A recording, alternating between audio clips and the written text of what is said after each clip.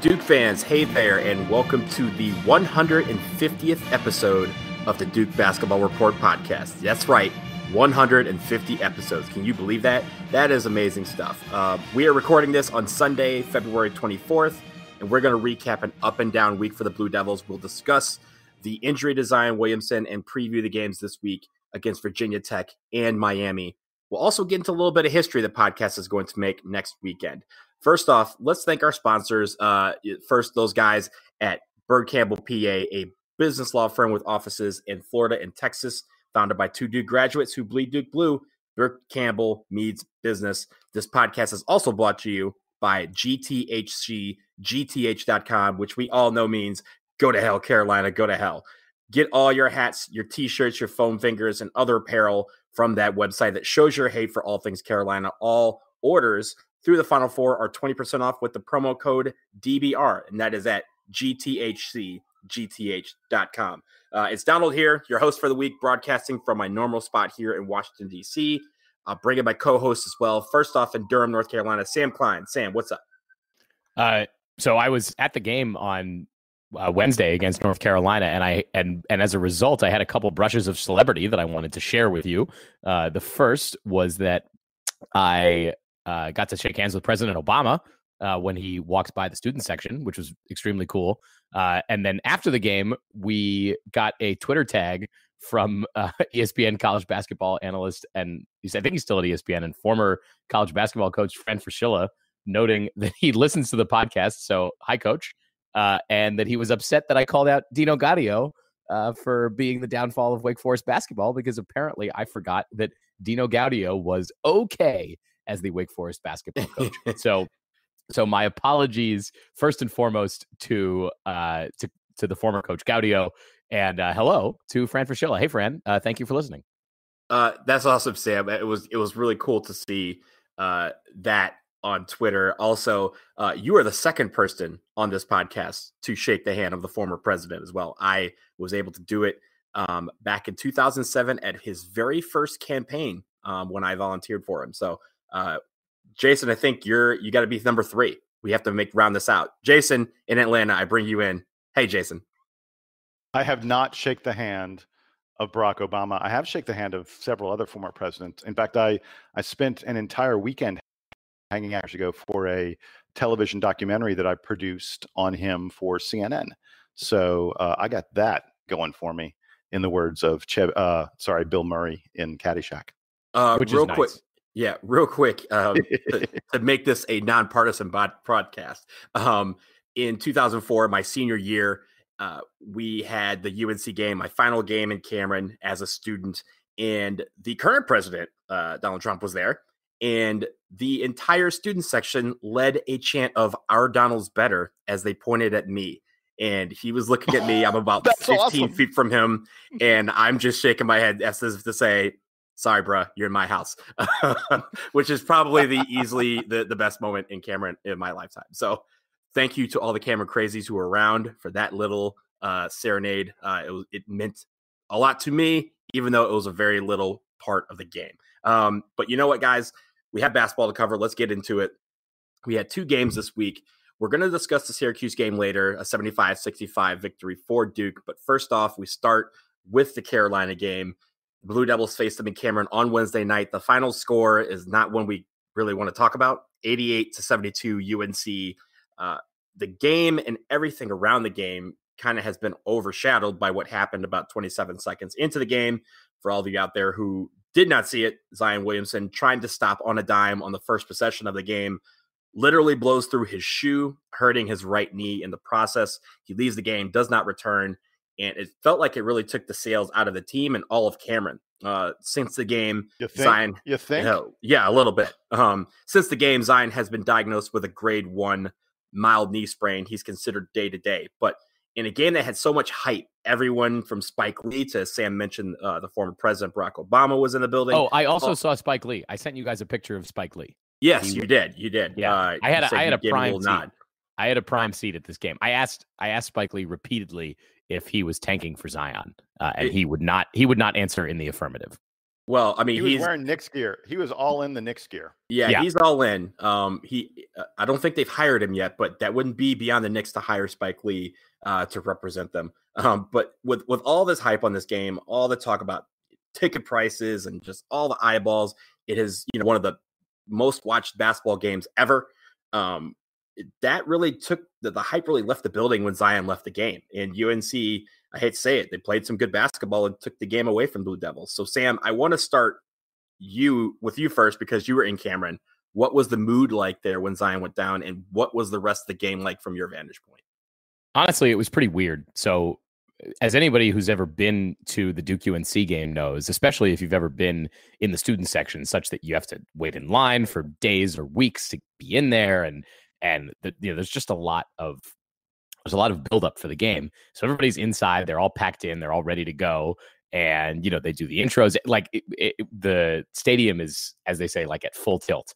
And Donald, as you said, 30 seconds into the game, Zion goes down. He comes off the court. No one really knows what the problem is, but he doesn't reappear. So very quickly realized that Duke is going to have to change the game plan. This is now the second game this season where Duke has lost a starter in the first couple minutes of the game and had to adjust on the fly. And both times now, first against Syracuse when Trey Jones went down, and now against UNC without Zion, Duke has sort of failed to adjust to a level that allows them to beat their opponent. And UNC, as I think a lot of folks know, is better than Syracuse is. So already Duke is in a hole, despite having guys like RJ Barrett still on the team. And Barrett ended up having to play the full 40, took a lot of shots, did end up with 33 points on the night, but really UNC just didn't have to cover as much ground on defense because there wasn't a lot of offensive quality coming from the Blue Devils. Trey Jones was 1 for 11 from the field. I think his inability to hit shots was a big factor here. And then the other one, of course, being the lack of Zion Williamson on defense. Luke May was able to take advantage of less capable defenders for the Blue Devils and get a lot of easy baskets going at the rim. I think that's a thing that Duke didn't realize was that Javin DeLaurier and Marquise Bolden weren't primarily there to stop him.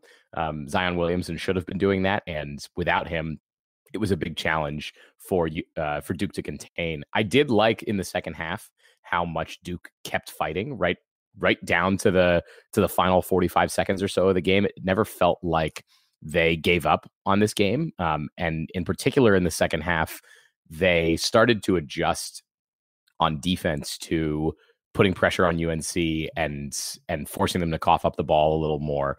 That part was good. It just was a little bit too little too late for Duke as UNC was making shots pretty efficiently and able to get the ball in the right guy's hands. Luke May, of course, as I mentioned, already had a great game. Duke was able to kind of cut off Kobe White a lot on offense, which I said was going to be key to the game. But unfortunately, the rest of the UNC team sort of took over from there. Cam Johnson also had a spectacular night for Carolina. So I don't think that this means that Duke is in some kind of trouble, going forward.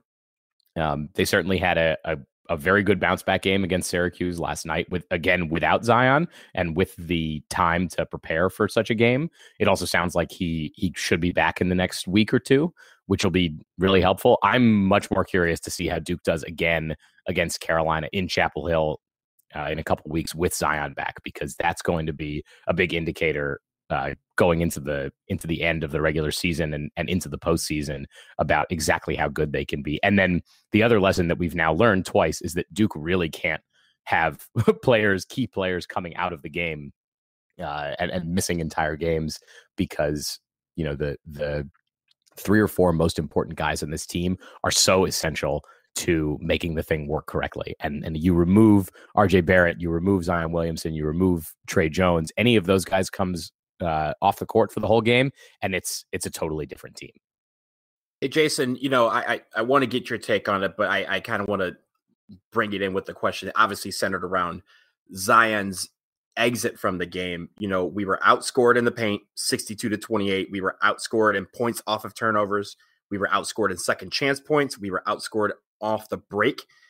All these things probably would have gone the other way, or at least been closer, especially in the terms of points in the paint, if we had Zion in the game. How big of a missing piece was he against UNC, and why do you think we couldn't recover from that?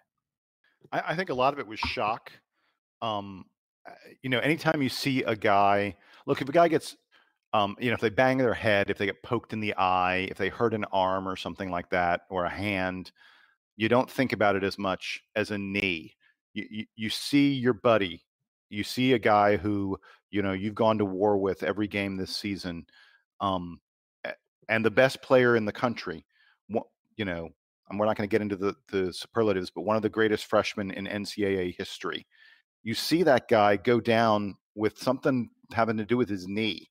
And it's a weird thing, the shoe explodes. Like it's like the stuff of legend. Yeah, it's like once in a lifetime thing. Like when you see shoes crazy. Kind of bust, but like the way that it busted, it literally, like the one time it was supposed to keep him on the, upright, it failed at that particular moment. And did you guys see Puma's tweet about it during the game? Oh yeah. Yeah.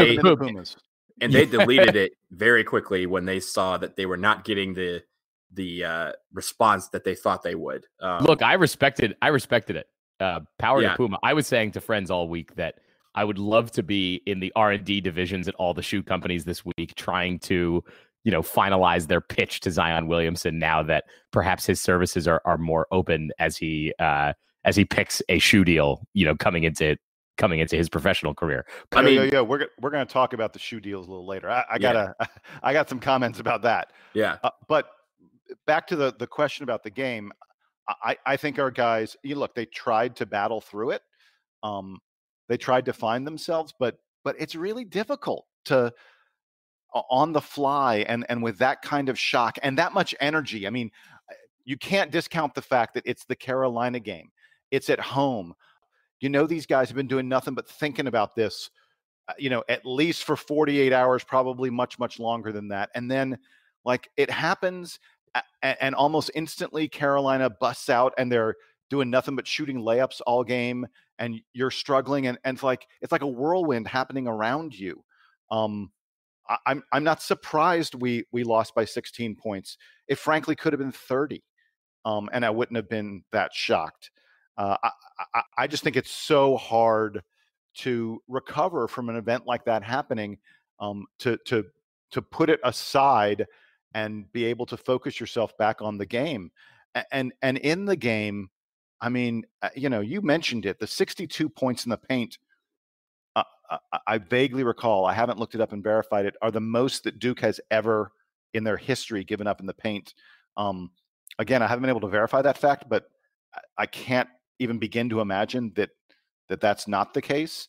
Carolina was terrible from 3-point range. They were 2 of 20 from 3, but they were 36 of 55 from 2. That's 65%, better than 65%. They continually got into the lane and got easy shots from 5 feet, 3 feet, or right underneath the basket, like constantly. You cannot tell me that a guy the size of Zion Williamson, a shot blocker like Zion Williamson, would not have changed that. And then for Duke, so other than Cam and RJ, who played fairly well, they were scoring for us. Other than Cam and RJ, this game showed you need something else. So Javin DeLaurier had 3.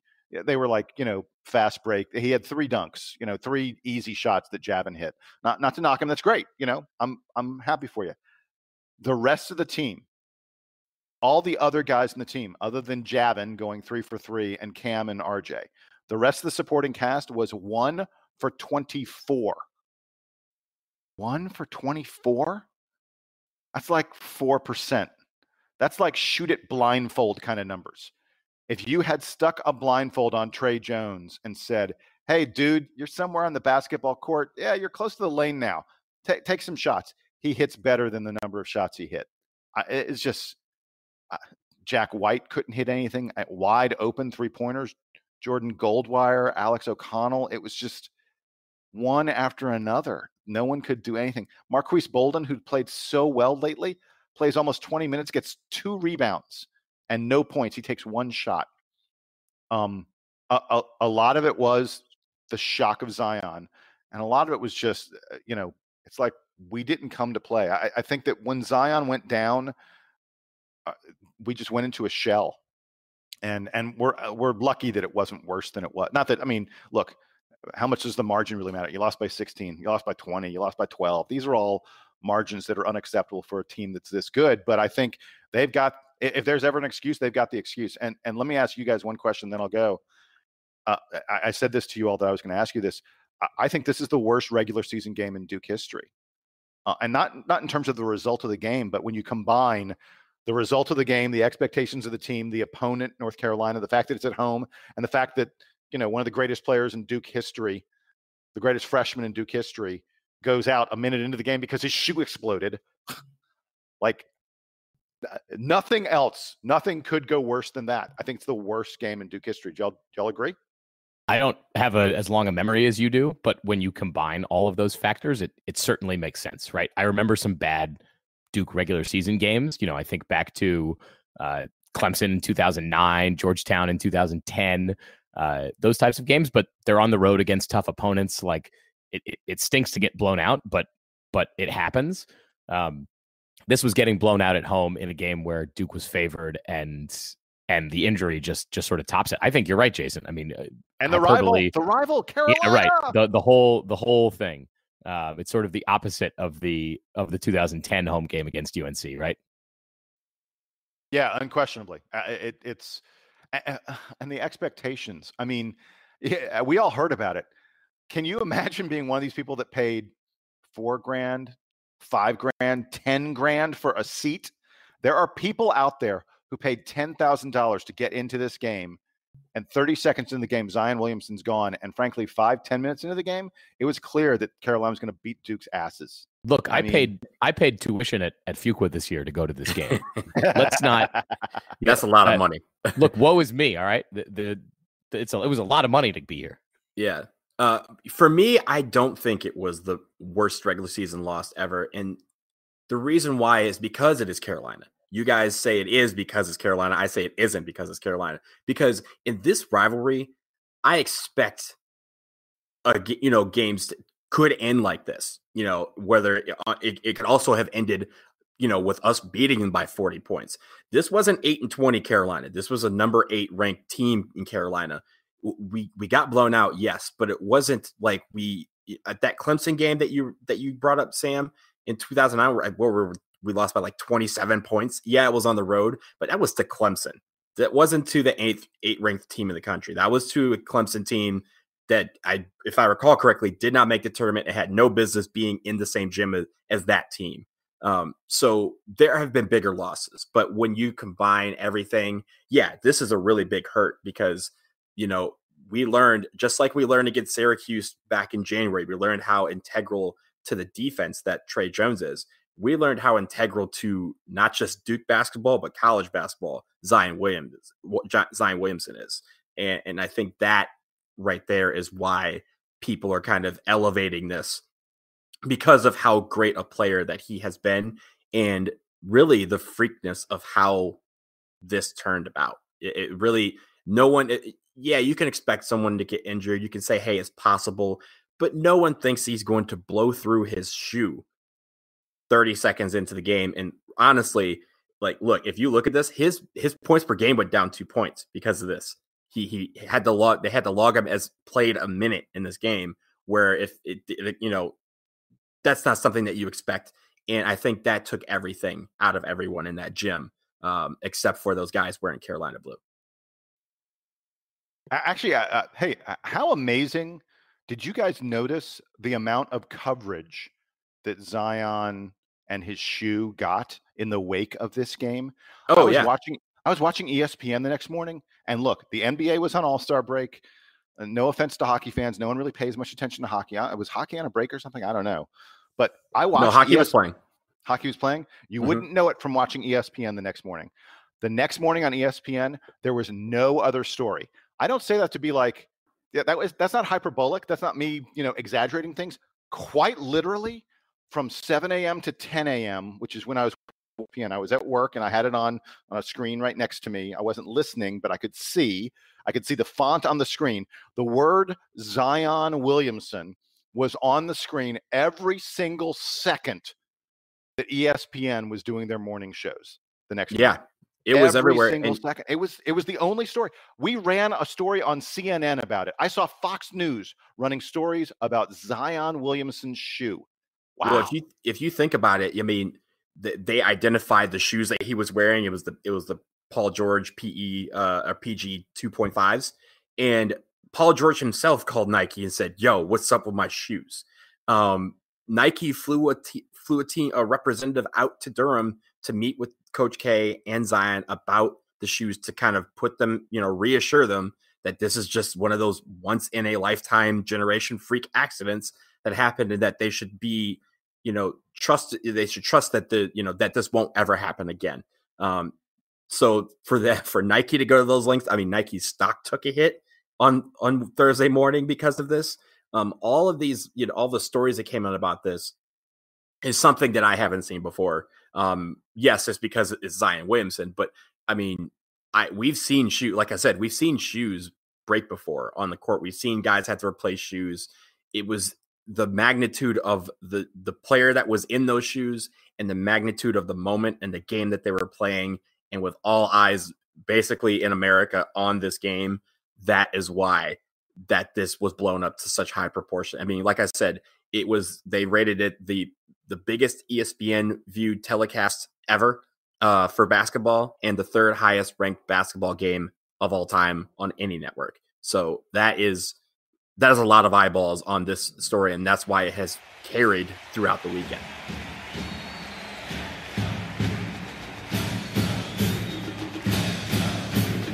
Okay, guys, we now move on to the Syracuse game that took place Saturday evening at the Carrier Dome. It was another game where Duke really struggled in the first half, and we were somehow able to turn it around in the second half. As I mentioned earlier, Duke comes out with a 75-65 victory in a game where they did not have Zion Williamson. He sat out with the knee injury. Before we get into this, I want to shout out my boy Mark Hecker, who texted me when we were down 23 points to Louisville right before the comeback. We obviously came back and won that game. He texted me again at halftime of this game and said, you didn't shout me out last time and we won. And this was before we came back in this second half. We obviously came back with a victory. So, Mark, please keep texting me, because apparently we are undefeated when this happens. And Jason, for this game, it became the RJ Barrett show. So let's start with his performance. He had a truly magnificent game, didn't he? Oh, wow. Yeah. I mean, with Duke missing Zion and needing, someone else to step up, we all knew that someone else would probably be RJ Barrett, but I don't think we realized how complete a game he would play. And, I want folks to think back a little bit to the player that we saw like early in the season, like against Gonzaga, when everyone was like, this, he's all one-on-one. This guy's myopic. He gets the ball and he's all shoot. It's all about me. To the player that RJ has become.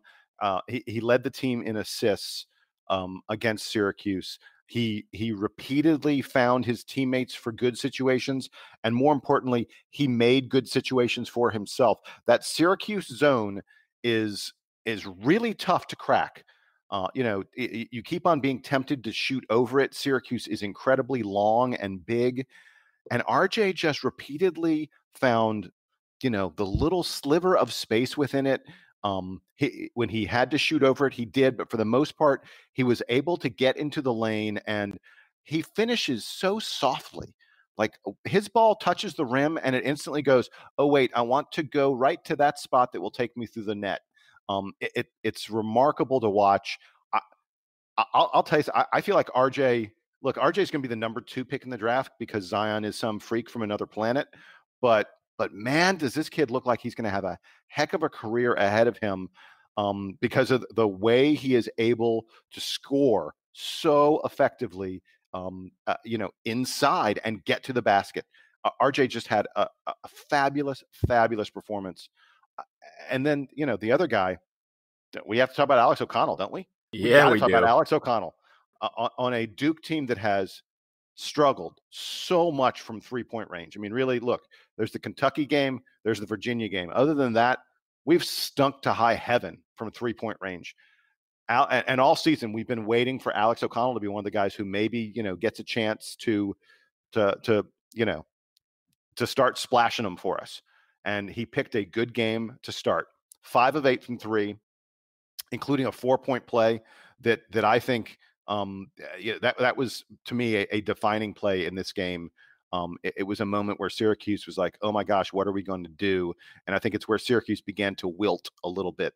But O'Connell has 20 points, a career high. He had 5 rebounds. I thought he did a really nice job on defense as well. I thought O'Connell had a forced into action, had to play 34 minutes, which is a ton for him. And guys, we got to talk about the rotation, don't we? There's some crazy stuff going on here. So let's get into that, because I want to bring everybody up to speed. Normally we have guys like Jack White play a lot of minutes. Marquise Bolden plays a lot of minutes, and Javin DeLaurier plays a lot of minutes. Javin DeLaurier started. He obviously, got a lot of minutes. Alex O'Connell also started, got 34 minutes. And that probably led to that confidence, probably gave him the boost that he needed to really put on a good game. We didn't see Jack White at all. And on top of that, we saw the season debut of Joey Baker, which means that he no longer has a red shirt. He is now on the books for 2018, 2019. Sam, let me ask you this. Like with Joey Baker, was that, I know it was a shocking move because we all were kind of texting each other about it, but what do you think this means as far as the rotation? Yeah, this was the thing I wanted to talk about most, is the rotation, because I made a comment on this show sort of in passing a few weeks ago about how it's like around the beginning of ACC season, maybe it was in mid-January. I said, take a look at the team now. This is what the rotation looks like, barring injuries. Duke and Coach K as the season goes on, to whittle the rotation down, not expand it. It's sort of the way Coach K likes to operate, having, say, 6.5 players in rotation. And we thought we knew who those guys were. We don't anymore. Zion Williamson being hurt obviously is the biggest wrench in it. But and I don't think we got, at least the public didn't get, any information about what was going on with Jack White. We know, though, that Jack hasn't been playing well recently on offense, has really been struggling from 3. He hasn't made a 3-point shot in like over a month, and generally has struggled to produce on offense. So it's not surprising, I think, that Coach K wanted to mix things up a lot last night and get different guys minutes. But the Joey Baker thing is really astounding to me, because it's hard to predict what Joey Baker is going to look like in 4 years as a basketball player. Maybe he's going to be so good that he leaves early. Maybe he's a super duper member of the team, like a 4-year guy in the Emile Jefferson mold. We don't know sort of how that's going to play out. What I did think was interesting was, even in the times this year when things looked rocky, Joey Baker didn't take his shooting shirt off, and last night he did, and only for a few minutes. So I'm waiting to see what Coach K has to say about it. I think he has a press conference today or tomorrow where he's gonna talk about it. I'm shocked that it came out this way. I'm also surprised at just how the rotation worked generally. We saw DeLaurier and O'Connell start last night, which I guess maybe we could have predicted, but seeing Antonio Vrankovic and Joey Baker be the first guys off the bench and have Marquise Bolden sort of relegated to the end of the rotation was a huge flip for Duke. And I don't think we I don't think we know anything about what Coach K expects from this team rotation wise going forward, other than that the other 3-star freshmen are going to keep starting and everybody else is really having to earn their minutes. The other thing that's sort of confusing, troubling to me on the rotation is Trey Jones's offense, which we've talked about being somewhat in decline. He hasn't really been shooting the ball well. He didn't shoot well against UNC. Didn't really shoot it well against North Carolina or against Syracuse either. He had a bit more success, but it's still a challenge for him, and teams are starting to take notice. And he has become he's become much more of a liability on offense just because his shot doesn't fall. So teams are able to ignore him. They're able to kind of give him space and sort of get in his passing lanes as opposed to putting a hand in his face. And that's a challenge for Duke that they're going to have to overcome. It was a very lucky night that Alex O'Connell decided to be a 20-point scorer for the first time because Duke needed it. And they were obviously down against Syracuse at the half and managed to pull back away for the victory, but not in a way that I think anybody really anticipated. So the thing I'll say about this is, first of all, on Joey Baker, I'm absolutely convinced that he has been scorching the nets in practice. There's no way they said, let's burn his red shirt if he hasn't been showing. Yeah. If he hasn't been showing in practice that he can really lift this team in some significant ways. And I can't imagine that's anything but taking 3-pointers because that's where this team needs a lift. We need some outside shooting. And as you pointed out, as we've been discussing ad nauseum for a while, Jack White hasn't hit a 3-pointer since Florida State, which feels like it was 3 seasons ago. And I think Coach K was seeing Joey Baker hit threes in practice, and he went, you know what? This season's too important. I'm not going to make 2022 to 23 better at the expense of 2018 to 19. So he said, Joey, it's your time. You're ready. And I think we will continue to see Joey Baker in games throughout the rest of this season. And I expect him to be a guy who takes 3-pointers every single time he is in the game, because I think that's going to be his job. That's what Jack White's role was until Jack White went into an over 30 or whatever he's at, streak from 3. And I think Joey's going to some extent take over that role. And then the other rotation thing that you mentioned was the inexplicable lack of play of Marquise Bolden, who we have numerous times in this podcast over the past few weeks talked about how much better Bolden was playing. And he had a bad game against Carolina, and it was like took one bad game for him to go back to the very, very bottom of the bench, which was sort of inexplicable. But then the final 6 minutes happened, and Javin DeLaurier picked up his 4th foul. Javin, by the way, had played really good. He wasn't shooting very well. He couldn't hit a layup to save his life, but he was rebounding really well and blocking shots. And Javin was playing very, very well inside in the post like we needed him to. And Marquise Bolden came in. Do you guys know, crazy stat of the game, Marquise Bolden played 10 minutes and led Duke in rebounding. In 10 minutes, he had 8 rebounds. And he was utterly dominant on the boards in the final 6 minutes. 4 offensive rebounds, 2 defensive rebounds for Marquise in the final 6 minutes. That's a big number. One of the major reasons Duke was able to hold on at the end and stretch our lead out a little bit was because when we would take a shot and miss it, Bolden was grabbing the rebound and allowing us to reset. And Jason, rebounds was one of the big concerns against Carolina, where Carolina it seemed like was getting all the rebounds. And then early in this game against Syracuse, Duke wasn't able to find an offensive rebound almost ever. And Marquise Bolden turned that around for the Blue Devils. I'm surprised he didn't get more minutes. Yeah. But so I just want to shout him out. For a guy, it's tough for a guy who, look, he was playing 30 plus minutes. And now suddenly he was down to 10. And remember, he played the final 6. He had only played 4 of the first 34 minutes of this game. Basically, he and Antonio Frankovic were in the same spot in the rotation. And for Bolden, they gave him another chance, and he really showed he deserves it. He showed, our 2 big men, DeLaurier and Bolden, combined to grab 15 rebounds. That's impressive. I'll take that. And they had 8 offensive rebounds combined. That's the kind of production we need, supporting RJ and the rest of the guys. Yeah, the one thing that I noticed about this game, and there's a couple of things that I want to end with. The first is with the steals. We're one of the best teams in the country when it comes to steals. We average over 10 a game. Against Syracuse, we had 2. And it seemed like a lot of that, I guess the way that we play feeds a lot off of the fact we get a lot of steals, we get a lot of turnovers, and we run the court and take it to the other end and use that momentum again to hurt the other team.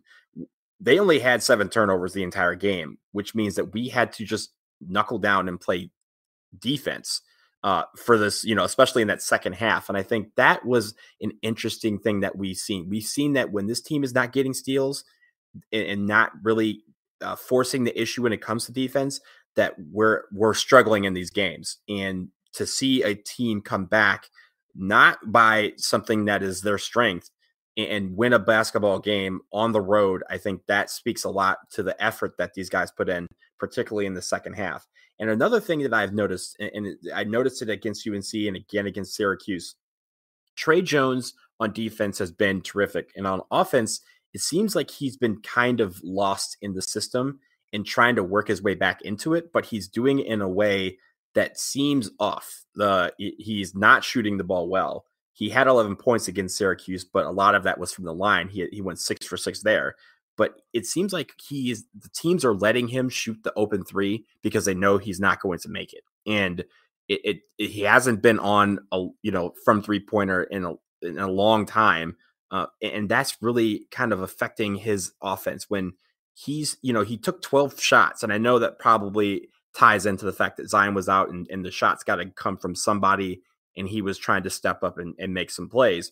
But it seems like he's not just missing 3-pointers, he's missing, 18, 15 footers from the free throw line. And that's not like him. I feel like he is pressing a little too much. I don't know if you guys think that, but it's something that is, not necessarily cause for concern, but something that I know the staff is looking at and saying, hey, if he could just settle down and play the game that has taken him this far in the season, then he'll be more, I feel like he'll be more part of the offense and feel more comfortable in it instead of trying to force the issue on times down the court when we can just pass it one more time and find another open man.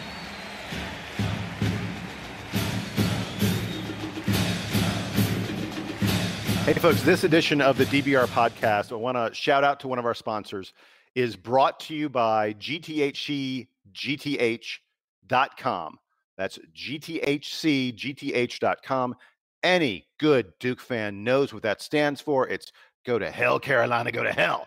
And GTHCGTH.com is the product of a beloved former Dookie, Kenny Denard. Kenny, by the way, and his partners bought 1,000 GTHC t-shirts that they gave to the students, right the day before this past Carolina game, so the students could wear them to the game. They could show Carolina just where Carolina can go. And the back of the shirts, I was talking to Kenny about this. Kenny was at the game. He was absolutely despondent. No one hates UNC like Kenny Denard hates UNC. Let me tell you. I was talking to Kenny, and he was so upset at the way the game turned out because one of the things he said was the T-shirts that he gave to the students had a message written on the back that said, commemorative game, in Cameron, and it had the date and everything like that. And he says to me, he's like, Jason, he goes, no one's going to want the shirts anymore because it's memories of a game that was a disaster. And I'm like, Kenny, no, buddy, you don't understand. That T-shirt is proof that you were at the legendary Zion Williamson shoe game. And he goes, yeah, I guess you're right. So in any event, we want to thank GTHCGTH.com for being a sponsor of the Duke Basketball Report podcast. We want to remind you, I'm sure all of you want to tell Carolina they can go to hell prior to the next Carolina game that's coming up in just a week or so. 2 weeks? Yeah, 2 weeks. And if you go to GTHCGTH.com on their website, use the promo code DBR, and you will get 20% off your first order from GTHCGTH.com. I've spent way too long talking about this, but they're such good guys. They gave T-shirts to all the students, and you can get 20% off if you go there and you order your gear that all your friends will look at and say, what does that mean? And it'll allow you to say, go to hell, Carolina, go to hell.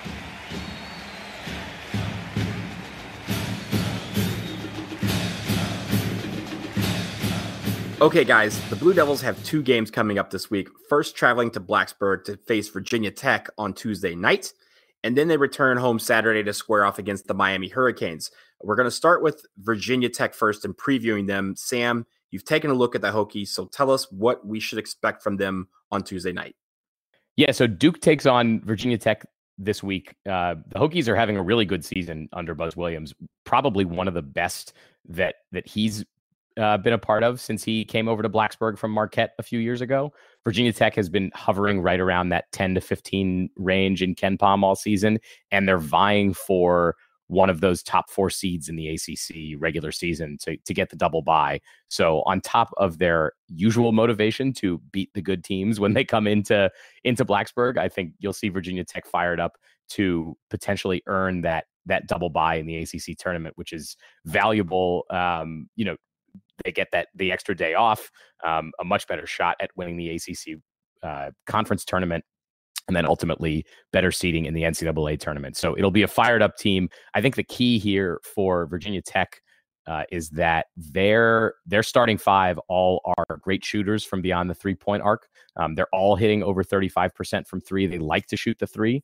So Duke on defense has to be ready to drive the Hokies off the 3-point line, get them inside, force turnovers. The defense for Duke has, when they know who's on the court, is certainly able to create havoc. Cam Reddish has been playing great on defense the last few weeks. I want to see more of that out of him. Obviously, Trey Jones, but keeping Virginia Tech off the 3-point line is going to be a big deal. And where Duke is dealing with the uncertainty of Zion Williamson's injury, Virginia Tech is also missing one of their best players, Justin Robinson.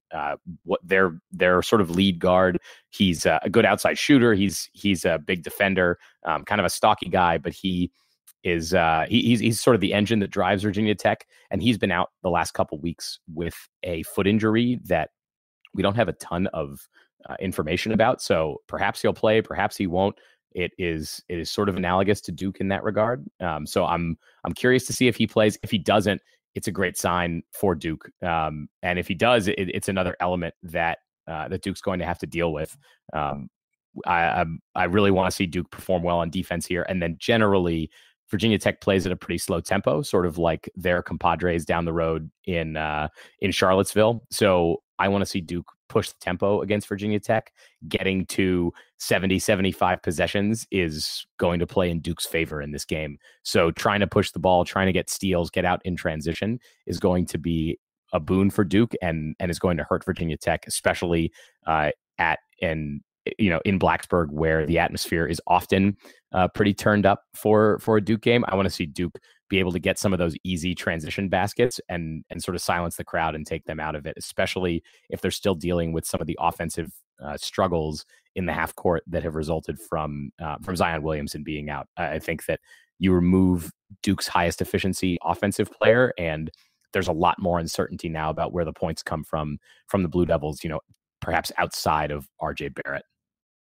So the other thing I'd add about Justin Robinson is I feel like it has changed the Virginia Tech offensive attack around to not have him, because his ability to slice into the lane, his ability to create offense both for himself and for other players. I mean, he has a crazy his assist percentage is like a huge number. Not just in terms of the total number of assists he gets, but his ability to create for other players is really special. And without Justin Robinson, this Virginia Tech team that plays a slow pace is really struggling to score. They had one nice game against Georgia Tech where they got to 76 points, and Tech's a very good defensive team. That's probably, since Justin Robinson got hurt, that's probably their best win, is that win over Georgia Tech that they had.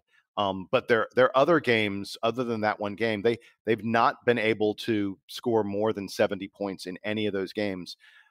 Even with them playing slowly, even with Zion out, it's kind of hard to see Duke struggling to get to 70, and yet this is a Virginia Tech team that without Justin Robinson struggles to get to 70. If he's not around, I think you're absolutely right. It makes things really, really tough for them.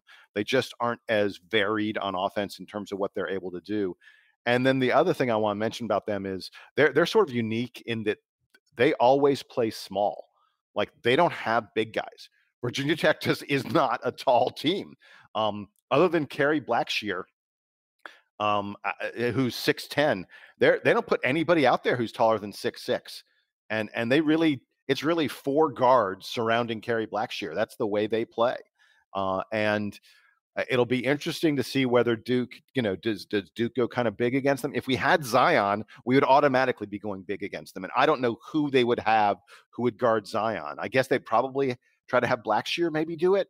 Maybe they have Ty Outlaw do it. I don't know, but it would be a real struggle for them. But even without Zion there to play, one of the places where I feel like Duke could have an advantage is with our bigs and being able to hit the boards hard against Virginia Tech.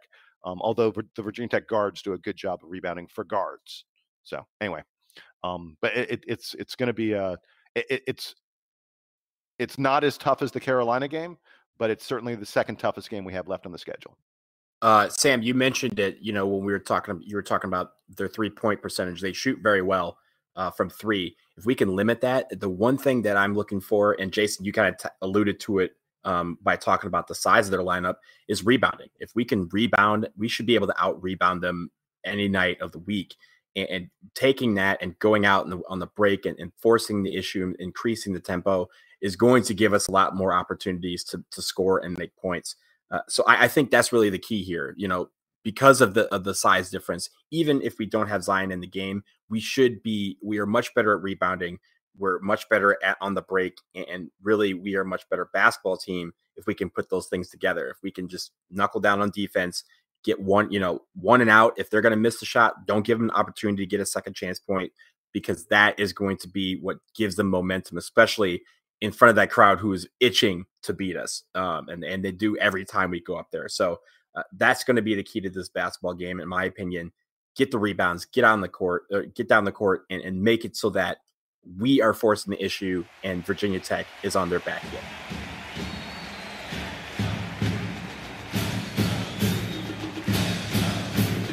And now for the Miami preview. But before we get into it, we have a little bit of news to announce.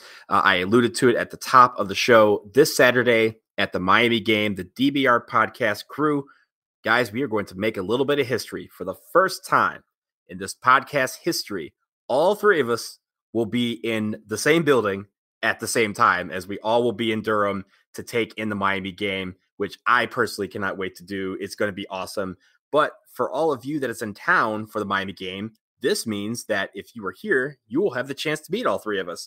After the game, I think the three of us are going to go to the JB Duke Hotel Bar and kind of recap the game and just kind of hang out and meet people. So come by and say hello. If you're in the area, we'd love to meet you. And hopefully we're celebrating a Duke victory together. But guys, I can't wait for us to be in the same building at the same time.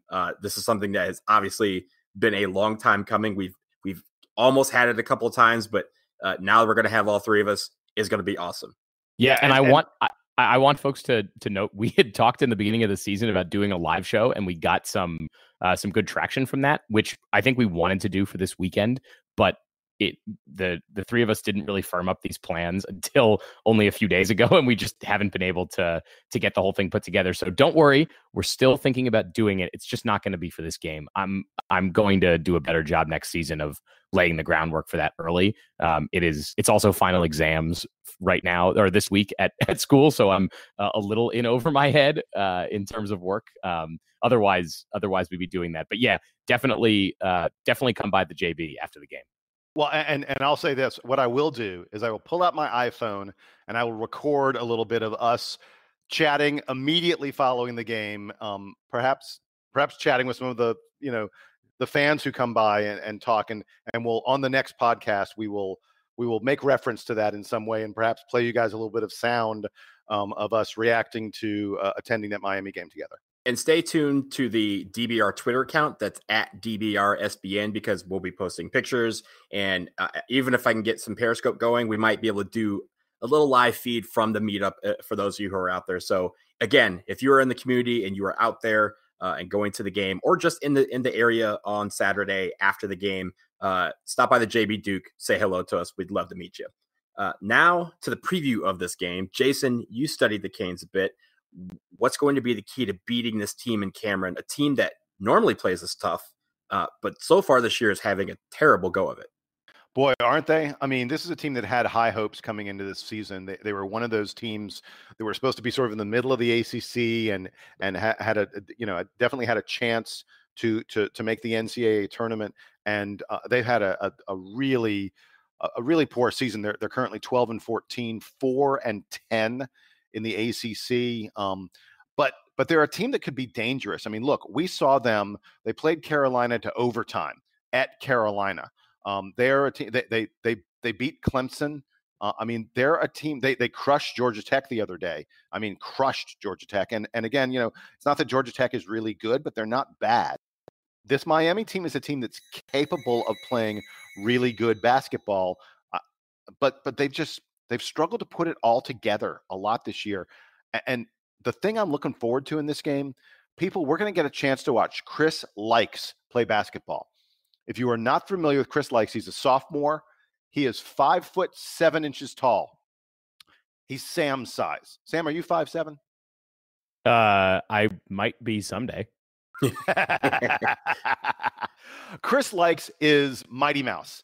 He is a tiny guy, but he is like, to say that he moves in fast speed at a different gear than everyone else is an understatement. And I'm so looking forward to Trey Jones guarding Chris Likes.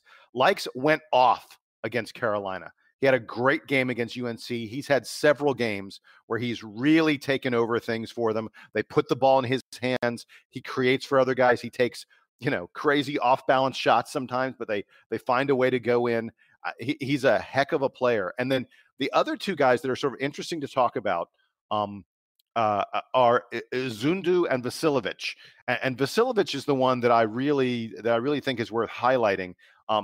This is a guy who is just lately, he is raining three-pointers down upon the ACC. He's a really nice outside shooting specimen. I think is the only way you can put it.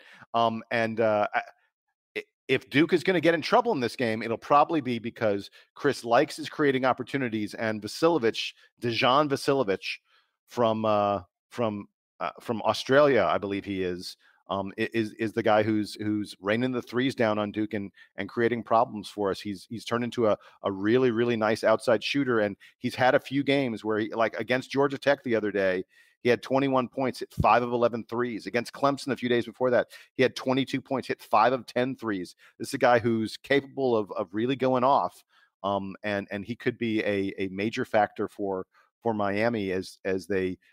I think it's the guards that are the way that Miami will try and win this game against Duke. It's a long shot for them. Like I said, they've struggled this year, but Likes and Vasiljevic are the way they're going to try and win, I think. Donald, you watch Miami a lot too. What's your feeling on them? Yeah, I think you nailed it. I think the one thing about Miami and why they've struggled so much this year is that sometimes they just can't hit water from a boat. Like they don't shoot the ball well. They're not efficient on offense from beyond the arc, even with the last, 4 or 5 games with Vasiljevic just going off. They don't shoot threes well. And that's really been their downfall is they usually try to do one and not the other. And they've had some games where, like, honestly, if you go back to the blindfold theory, that they would still go 0 for 20 with the blindfold. So I think when it comes to Miami, when we are on defense, we just got to force them to making terrible decisions with the basketball because they like to do that. And sometimes they even allow teams they'll do it for teams even when teams don't want them to do it. They have played that way so far this season. That's why this season has been kind of the chore that has been for the Hurricanes. But I think when it comes to us, if we can force them into making bad decisions and on offense, be efficient. I mean, we've been efficient in some of these games and really, found key baskets. They're going to give us opportunities to get into the paint and also to have some open looks from outside. I'm not saying we have to go like 50% from outside the arc. It would be nice, but we don't have to do that. But if we're going to take outside shots, make sure that they're good shots because they're going to give us opportunities and lanes to have make the good decisions with the basketball. So as long as we're efficient on offense and we knuckle down on defense and force them into making some bad shots and careless decisions with the basketball, we'll have a pretty good time on Saturday.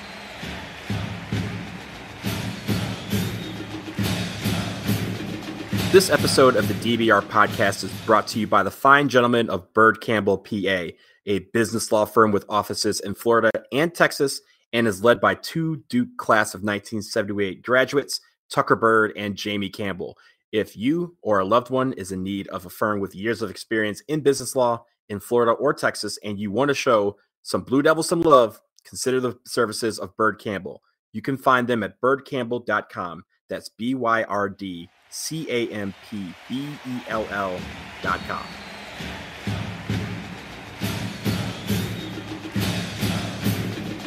Okay, gentlemen, we end with our usual segments. First off, it's Player of the Week time, and I turn to you, Sam. Who you got?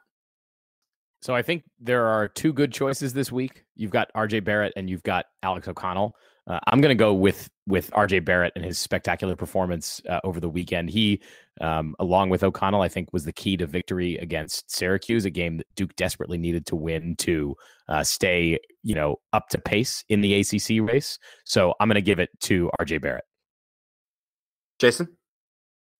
While I want to tip my cap to Alex O'Connell against Syracuse, O'Connell was not great against North Carolina. It's called Player of the Week because there's more than one game involved, and in both games, RJ Barrett was ridiculously good. Shot at a high percentage, even though he was the only option we had on offense for much of the time. Rebounded the ball really well, created for his teammates. Dude averaged 31.5 points per game. I mean, RJ Barrett was the Player of the Week. I'm so glad you guys both mentioned RJ Barrett, so I can go ahead and agree with you. In a week where the number one player in the country goes down, the 1A player stepped up in a big way. He had two great games. Hats off to Alex O'Connell for his performance against Syracuse, but like Jason said, it's the Player of the Week. RJ had a great week, and we're going to need more of that from him, so I'm going with him.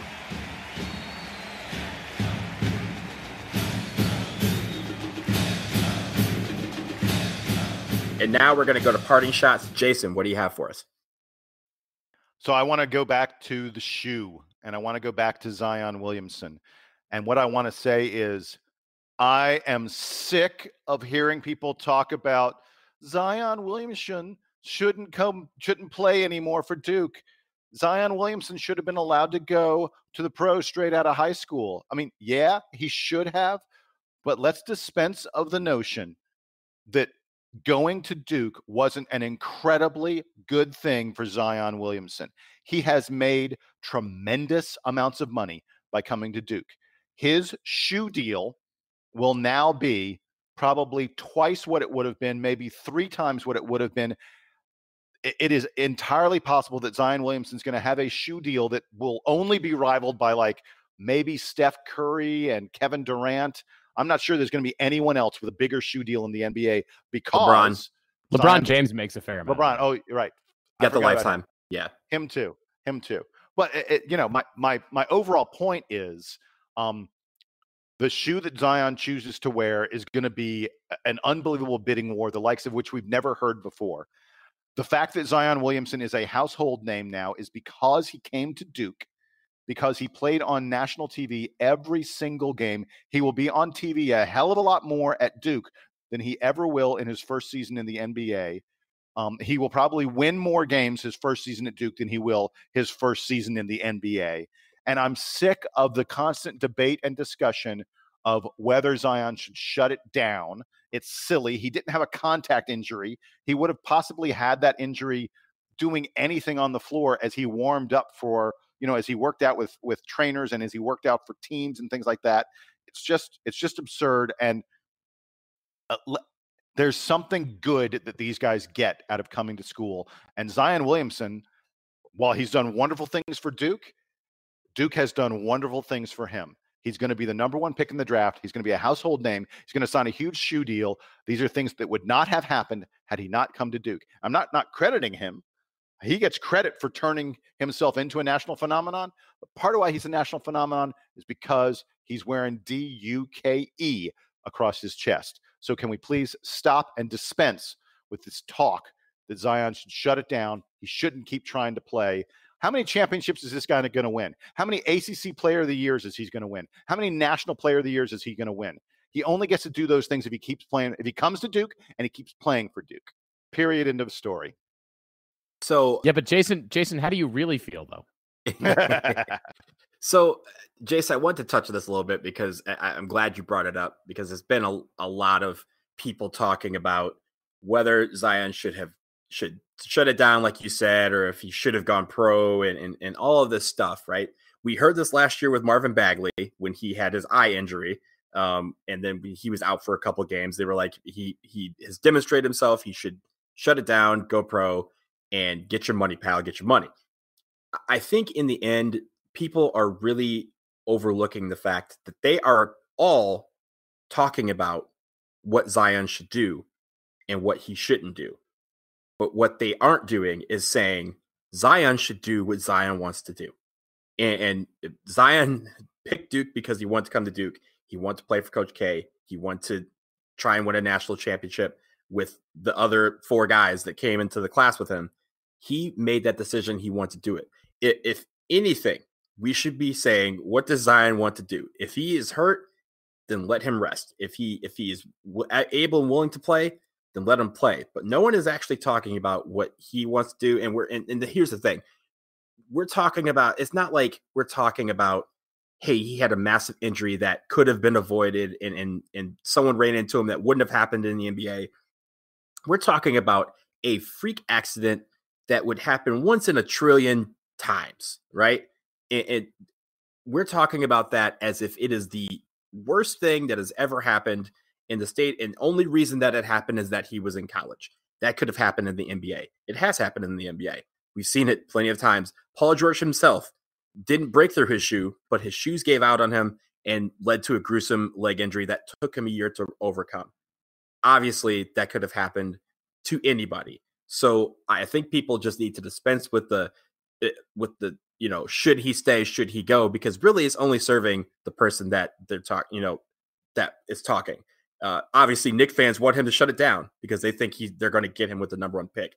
Duke fans want him to play because we have a chance to do something really great here in the month of March and early April. Zion just needs to do what Zion needs to do. I'm sure you guys saw him on the bench in that Syracuse game. He loves playing with these teammates. Yeah. He was smiling and happy. By the way, I saw him jumping at times. Looked like he was, I saw him limping a little bit, but I also saw him jumping. This guy's going to be back pretty soon. It's silly. The notion that he should shut it down is silly. It's absurd. I guarantee He's not going to shut it down. I guarantee you he wants a crack at Carolina. I guarantee you he wants that. And I for one cannot 100%. Yeah, guarantee you.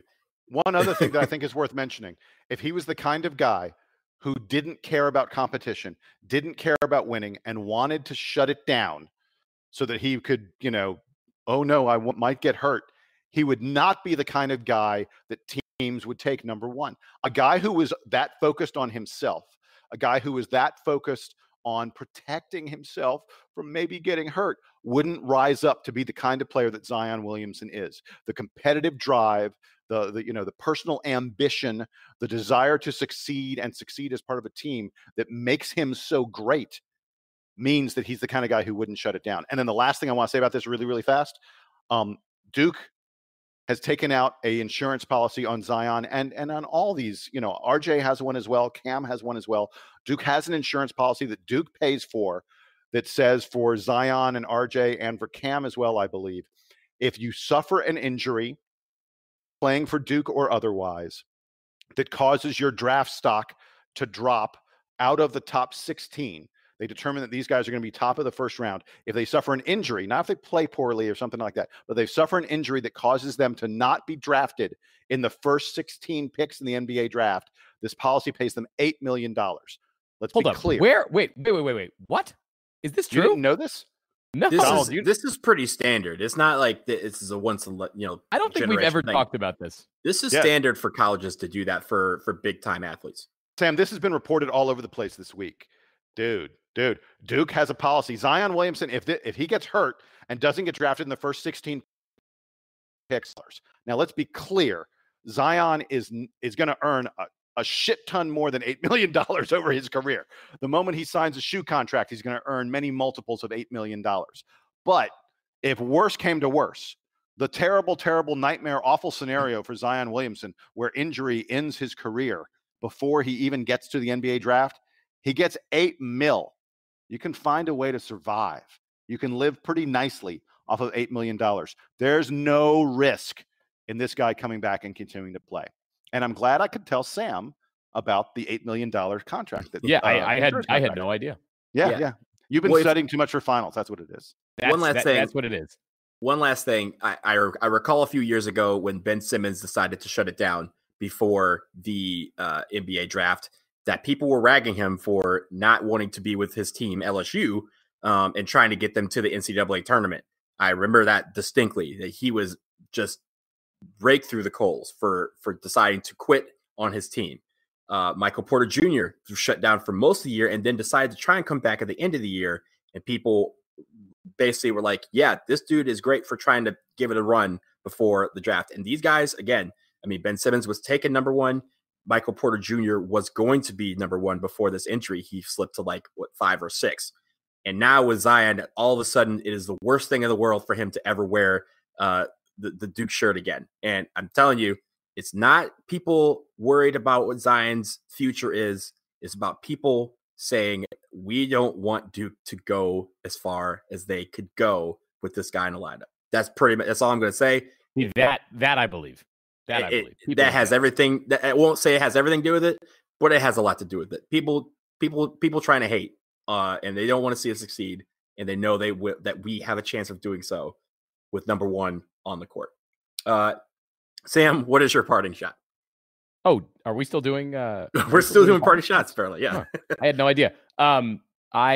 This morning I was scrolling through my Twitter feed and found a retweet of some college basketball data visualization plots that were I don't know, very nice looking, very informative. Taught me about RJ Barrett's efficiency in the Syracuse game yesterday. And anyway, so I followed the account. It's called Fifth Factor Plots.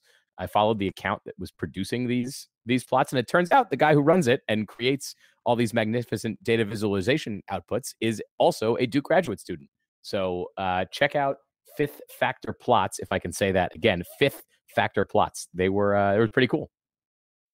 Nice, very cool. Yeah. So no, I have no hot takes. I'm not going to get incensed about anything. I'm just going to keep living my life and also learning about these very cool insurance policies. Yeah. My parting shot is just going to be a simple thank you to everybody out there who has listened to one or all of the 150 episodes of this podcast that we have somehow put out over the last 40+ years. To make it to episode 150. Hang on. Did you say 150? 150. Wow. To make it that far would not be possible if it was not for each of you out there for listening. The emails we get from you guys, the shout outs on Twitter, if you know us in real life and you come up to talk Duke basketball, I think I can safely speak for Sam and Jason when I say that really motivates us to put out great content for you guys. And it keeps us going to talk about the school that we all love. 150 episodes, an incredible achievement for any show or podcast. And I want to congratulate Sam and Jason as well for this achievement. All of this happened because we all had a combined effort to say we want to see more Duke basketball content in the podcast arena. And at the time, there really wasn't anything out there for us. So we decided to make it ourselves. We only kept going really because I think we've grown to like each other, and also because of you guys. Hey, whoa! Speak for yourself. Oh, okay. Well, cool it, man. I do like Sam's couch, which I will be sleeping on this weekend. But we'll see. I think there's going to be a fight for who's getting sleeping spots in my apartment. Donald called the couch. I call the bed. That's fine. Hold on. we'll deal with this all. We will reevaluate this later. But honestly, seriously, for all of us out here, thank you guys out there for listening. Hopefully, the next 150 episodes are just as fun as these first 150 were. And for Sam and Jason, thank you guys. And see you on Saturday night. And see you on Saturday night. See you on Saturday night. Again, the JB Duke Hotel after the Miami game. We will be there. We'll remind everybody, but just so you guys know, Saturday after the Miami game at the JB Duke Hotel, come meet us. That's going to do it for episode 150. A big thank you to our sponsors, Bird Campbell and GTHC, Until then, for Sam in Durham and Jason in Atlanta, I am Donald coming to you from DC. Thanks for listening, and Duke Band, take us home.